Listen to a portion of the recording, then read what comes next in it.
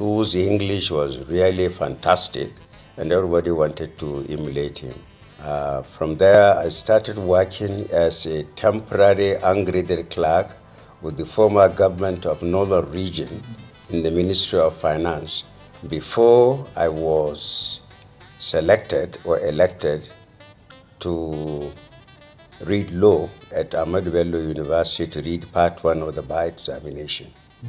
You know, I saw in the newspaper they were advertising at that Institute of Administration, Zaire, that they wanted to take people to study law. Yes. So, being my closest friend, I went asking, have you seen this? He said, no, he hasn't seen it. Okay. I am interested. Are you interested? Well, he hesitated a little, but I persuaded him and convinced him this is the right thing to do. So he accepted it. We filled the form. Fortunately, we were accepted. So we went to the Institute of Administration where we started reading law. Honestly, I was merely thinking of becoming the highest point one could think of at that time was to go and read a course at the ABU then. Not ABU, it wasn't even the university then. Institute of Administration there. That is a senior executive officer's course. That was the highest thing I was thinking of. So when that my friend came with that form, I don't know. And then I kept praying, and you know, mark you also, I was a friend, my father's friend was the then Minister of Establishments and Training. He was in charge of training of lawyers. You know, he was the Minister of Establishment and Training in the former Old Northern Region. But then because I wanted to do things right, I even gave my address through my father at Kano. And they had to send the letter inviting me for the interview, not through the minister where I was staying in his house, but they sent it to my father's address in Kano, and a senior brother of mine brought the papers to me. And then I attended the interview, I passed, and I told the minister that this is what has happened. There were 12 provinces then in Northern Region. So 2 from Sokoto, 2 from Kano, and 1 each from the other 10 provinces. So we were about 14 or 15 who went there. And then at the end of the day, those who passed for the part 1 examination were about 7 or so. And 7 of us went to England to complete the studies. While at the United Kingdom, he was at the School of Oriental and African Studies, University of London, from 1964 to 1967.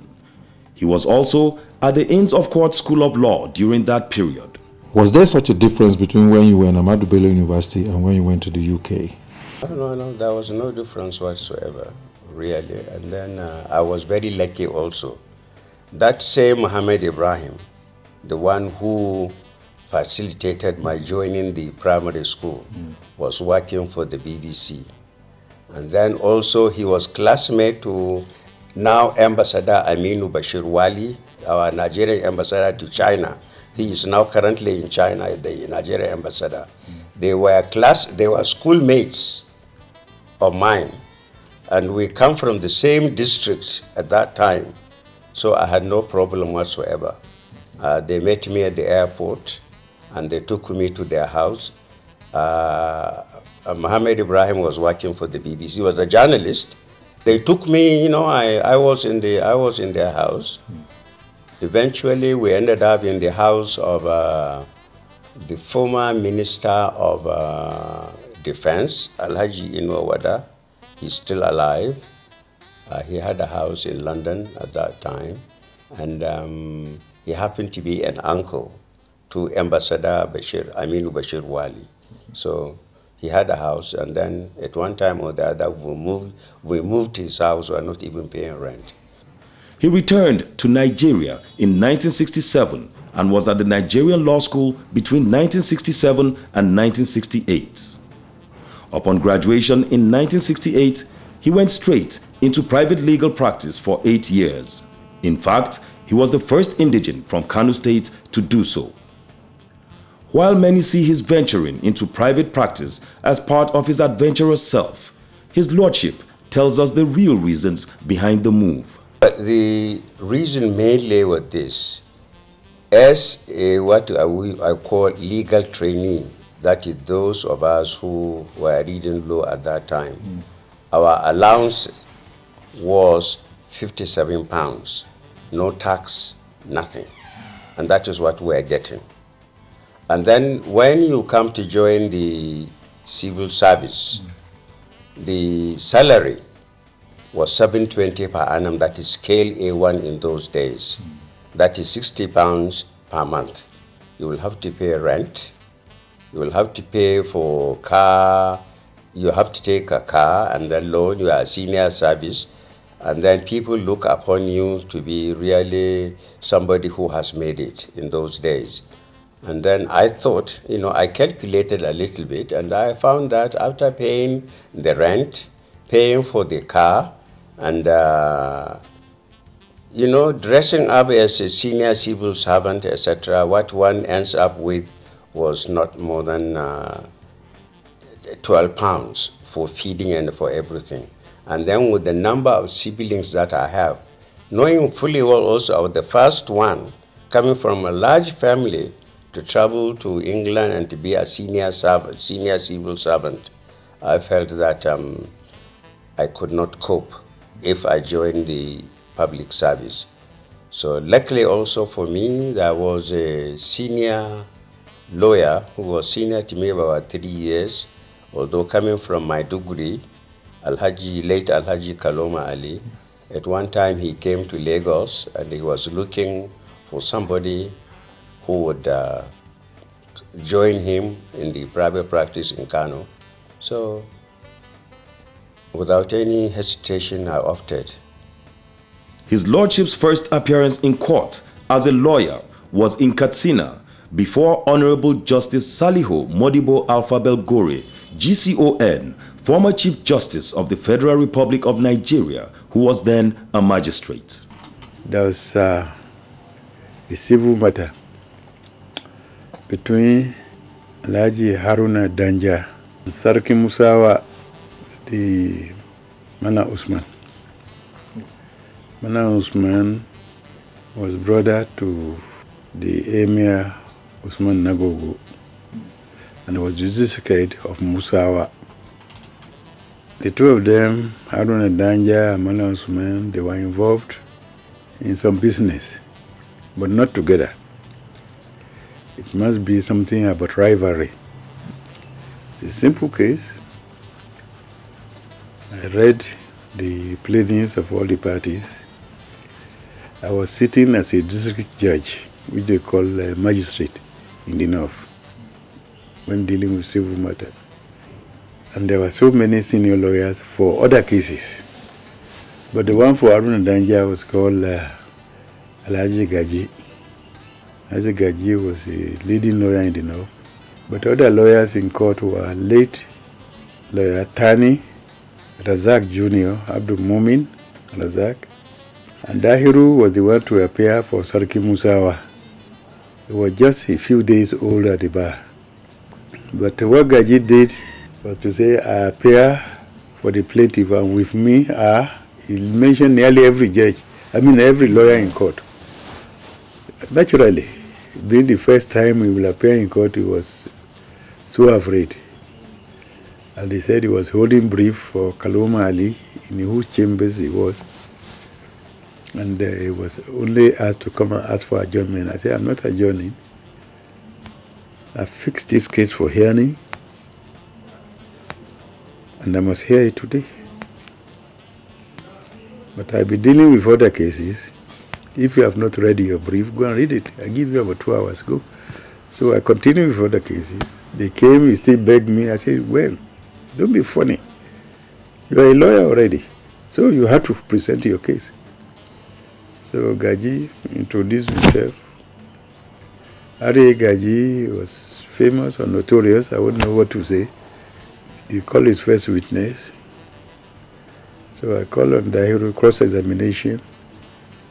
I first asked 1 or 2 questions from the witness to put the way all right for him, because I knew it was a bad case. They just wanted to harass the man. First witness, second witness, third witness. Gaji saw that the case was not going on very well for them. He asked for adjournment. I said, Mr. Gaji, last time I came about 6 months ago, I said, this case must go on. If you are not going on, I will strike out to your case. You have to start afresh. I said, Mr. Musdapher, what is your opinion about this?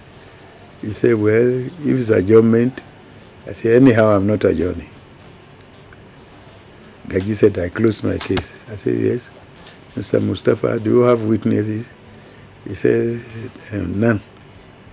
So I rose, went to my chambers, 20 minutes, just about a page and a half. I wrote my ruling, dismissed the case, awarded cost. So he was so happy that he won his first case and ran back to Kano. The time he spent in Kano as a lawyer was as dramatic as it was exciting. A senior advocate of Nigeria and a colleague of his 43 years ago tells us more. He was a very social person. He was a very social person. In fact, one of the reasons I said I never thought he would ever agree to be a judge. That suddenly he would disappear from all these pranks. It's a mystery. It's because God has his way of dealing with us as human beings. He had another nickname. Same for his afro, the afro lawyer. Okay, I never knew he could cut his hair short. In 1976, he was appointed the Attorney General of Kaduna State in what looked like a military coup. When Justice Muhammad Nasir Saladiman Kazina, who was also the second president of the Court of Appeal, was made a Justice of the Supreme Court from Attorney General of Kaduna State. Then a vacancy arose and Umaru Abdullahi was made the Attorney General of Kaduna State. So when he qualified to become a judge after 10 years, then he was appointed a judge of the High Court of then Kaduna State. So he wanted to go to the bench. And the governor, then governor of Kaduna State, said, no, I can't let you go unless you find a suitable person to come and take your place at the Attorney General of Kaduna State.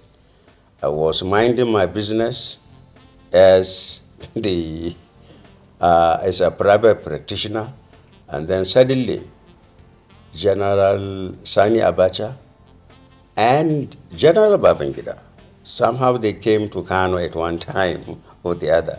They said they wanted to see me in Kaduna. So we traveled to Kaduna almost together. And then it was there, then they said that I had no option other than to accept. The governor of North Central State, late Group Captain Usman Jibril, may his soul rest in peace, said, look, I'm not going to swear you in until you find a new Attorney General for me. I said, fine, no problem. Then I started thinking. Of course, you were the first to come into my mind because I knew he was available. There are other people I considered. He too was thinking about other people. So the following day I went back to him. I said, look, I have found an Attorney General for you. He said, who is it? I said, Dahiru Musdapher. He said, perfect. That will do. So I called him. I said, whatever you are doing, you better put it aside and come over to Kaduna. I want to see you. He said, what is up? I said, I'm not going to tell you until you come. So he came to Kaduna and we spent the night there. The following morning, I took him to the governor. I said, here is your Attorney General. He said, perfect. He said, I'm not going to let you go. I'm going to swear you in straight away. I said, what about me? He said, now you can no go. So that's how we got into the problem solved. And he came in, he was sworn in, he came in and reported, and I left to the High Court.